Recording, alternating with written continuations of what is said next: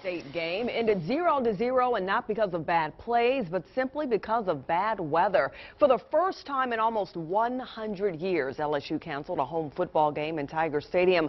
The last time LSU canceled a home game was in 1918, and that was due to World War I. All new this morning, WDSU sports anchor Fletcher Mackel joins us from the state capitol on why the decision was made to cancel.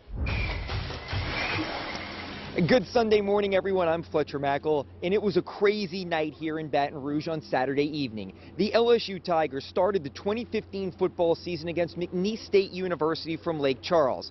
But 5 minutes and 8 plays into the game, a rain delay. Because of lightning in the area, they waited over 3.5 hours, and then at about 10:45 last night, the game was officially canceled.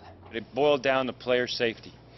At the end of the day, we have to be concerned about the players' welfare, and talking to our doctors and our trainers, we felt like we would need a full warm-up to start again. I mean, I'm talking about a 30-minute warm-up.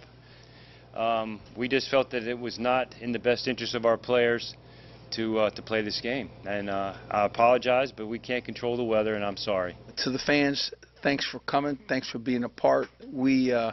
We tried. We gave everything every consideration we could to being on the field and playing that game.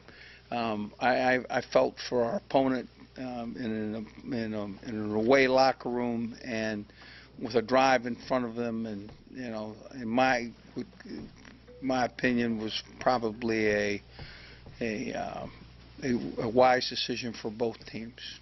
McNeese State and LSU talked about trying to play the game today or even on Labor Day. They said that wasn't possible. Also, the two teams don't have the same bye week, so playing later in the season was also not possible. So again, the game was canceled and it will not be replayed. LSU is now on to Mississippi State, a huge conference opener in Starkville next Saturday night. For now, though, on your side in Baton Rouge, Fletcher Mackel, WDSU News.